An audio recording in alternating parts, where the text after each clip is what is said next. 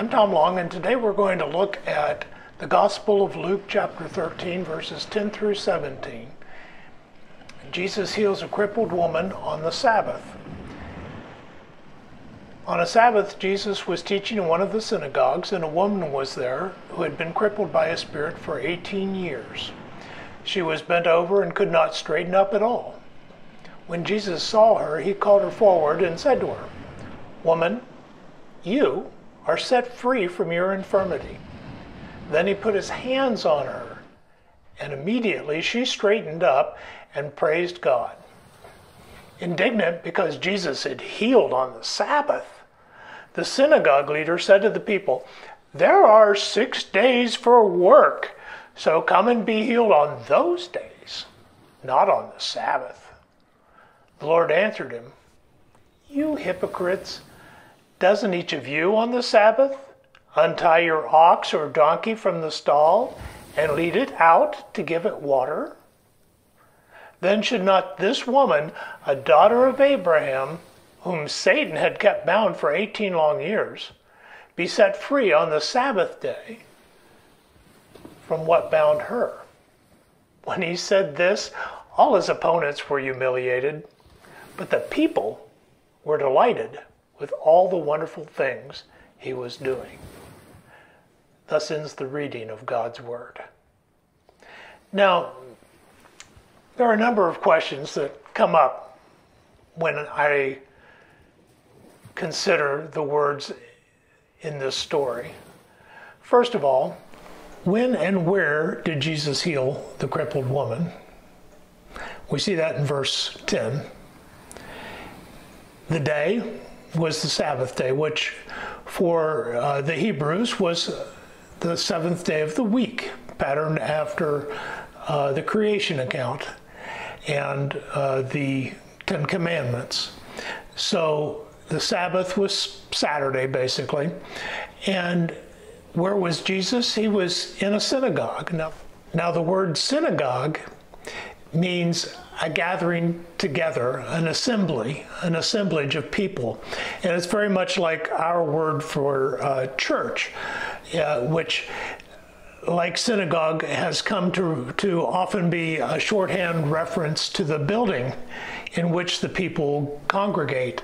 But it actually is the word actually refers to the people who have congregated, the congregation, if you will, not the structure itself. But in this case, I think he probably is using it Luke is probably using this word in the shorthand reference to, he's in the location where the Jews would gather together, women on one side, men on the other, on Saturdays, and they would gather to hear exhortations from the Bible and for prayer.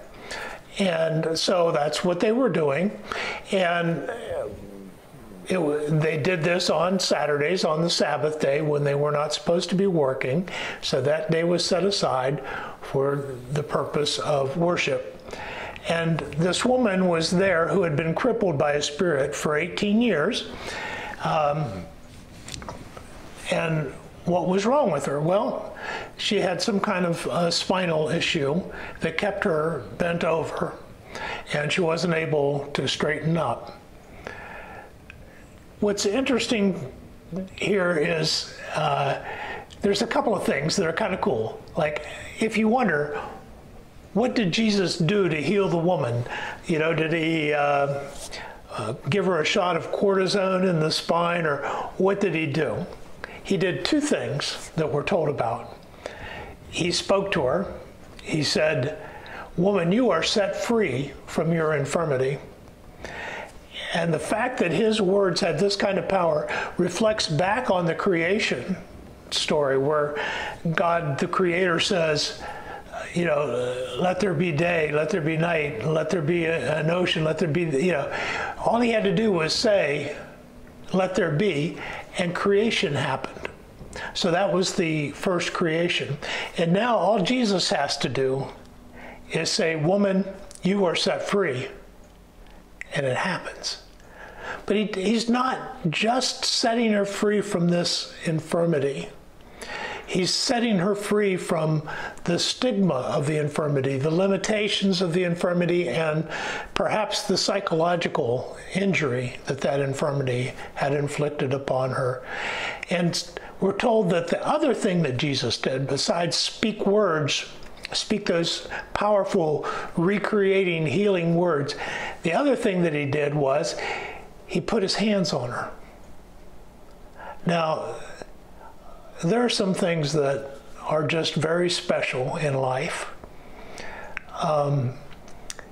When your loved one brushes their hand against your cheek or rubs the back of your neck, there's just a way in which that communicates love that is so special. Maybe it goes back to that wonderful feeling of being stroked by your mother when you were in her arms as a child. But that touch is so important. That acceptance, that connection, that literal physical connection.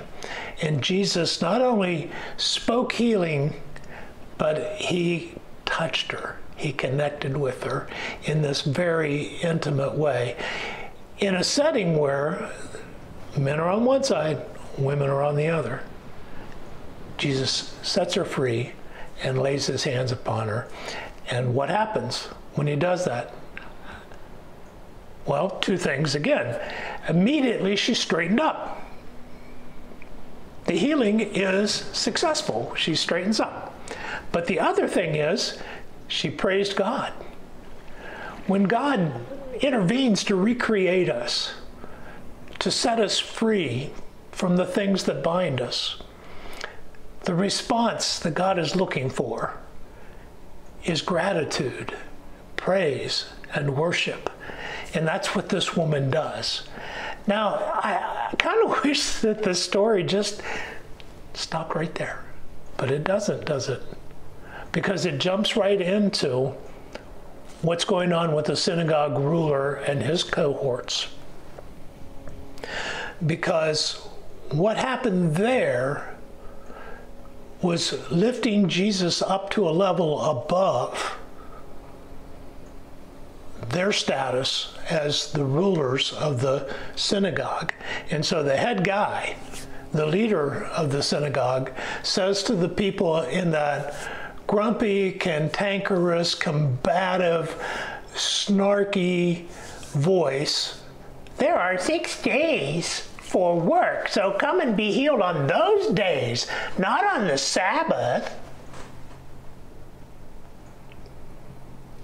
So sad. He should have been rejoicing with this woman. He should have been hugging her. They should have been dancing and shouting and making music and hoopla. And he comes out with, "Come and be healed on the other days. You did it on the wrong day, lady." Well, Jesus was having none of that. So Jesus says, "You hypocrites."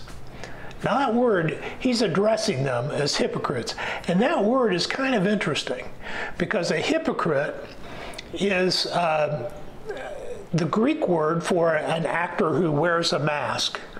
And so you've got a mask that looks one way, that presents to the outside world that you're one thing. But behind the mask, you're something completely different. "You hypocrites," Jesus says.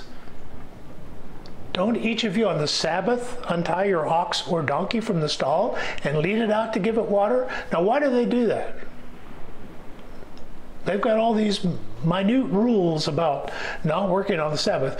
Why can they take care of their livestock? That's their livelihood. That's where their living comes from. That's how they survive. That's how they make money.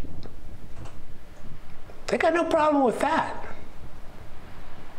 So what's really the issue? We have to wonder, what's really the issue? Jesus is taking their little system, their little code that they've added onto the law, and he's challenging that order. So he continues, "Then should not this woman, a daughter of Abraham, whom Satan has kept bound for 18 long years, be set free on the Sabbath day?" From what bound her? oh, you guys are willing to set a donkey loose so that it can get some water, you'll untie it. But if I untie a woman who's been bound so that she can drink of the water of life, oh, now you're upset. What is wrong with you?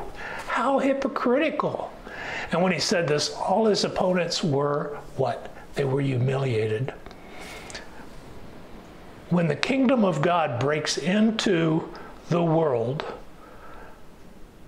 is going to respond with indignation. But we can rest assured that ultimately, before the story is over, all of those who are indignant at the inbreaking of God's kingdom will be humiliated. They will be shown for who they are behind the mask.